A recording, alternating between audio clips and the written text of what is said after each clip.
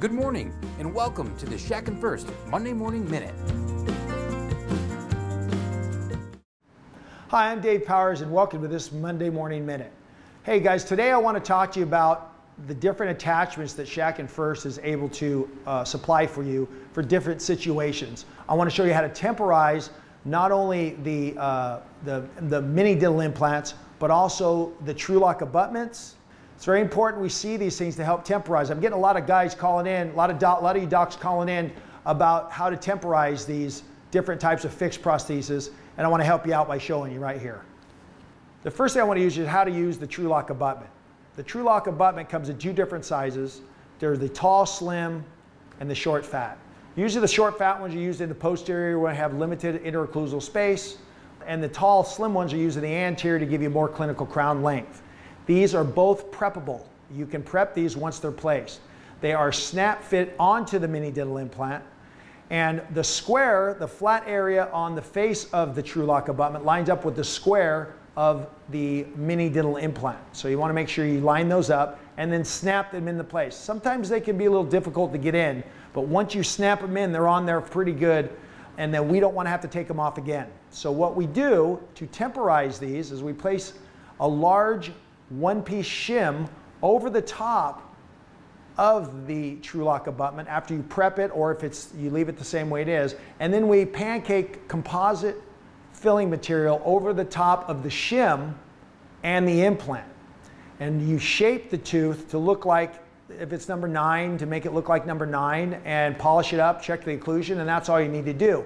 When the patient returns, you can do one of two things. You can either cut the temporary in half and pop it off, just like you would a regular crown, or you can remove it by just getting the spoon excavator up underneath the margin and popping it right off. Comes off very easily. That way the abutment is exposed and you're able to go ahead and place your permanent crown.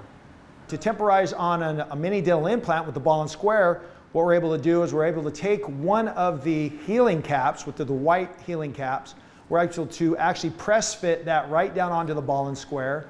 And after you do that, you're able to take some composite and actually just pancake it over the top of that healing cap and shape it into a shape of a tooth, light cure it.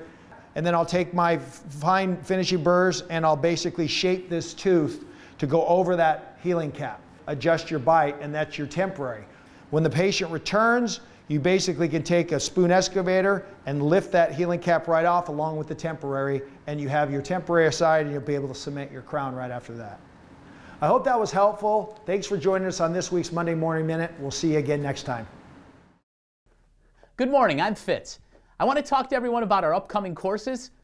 Our next course here in Buffalo is an advanced course, which is on March 10th, 11th, and 12th.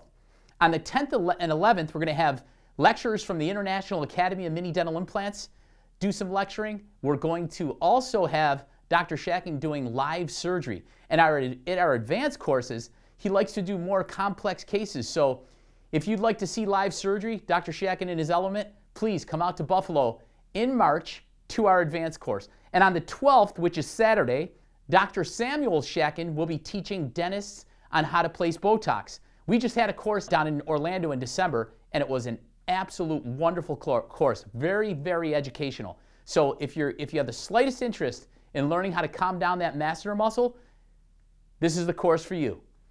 And then we'll have an introductory course on April 7th and 8th right here in Buffalo. Then we're going out to Salt Lake City, Utah to the Utah Dental Association meeting. It's the UDA. It's a phenomenal dental show.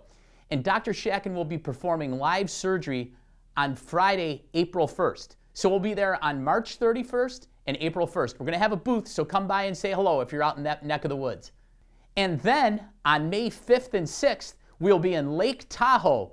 We want our doctors from the middle part of the country and the West Coast to be able to come to one of our courses when we do the traveling out there. So Lake Tahoe is a very, very beautiful place. If you haven't been out there, you got to go check it out. And we'll have 2 days, the 5th and 6th of May, which will be excellent educational mini dental implant courses. So try to come out to that one if you can. And don't forget about our International Academy of Mini Dental Implants Symposium this year. It's going to be held on August 4th and 5th in the nation's capital, Washington, D.C.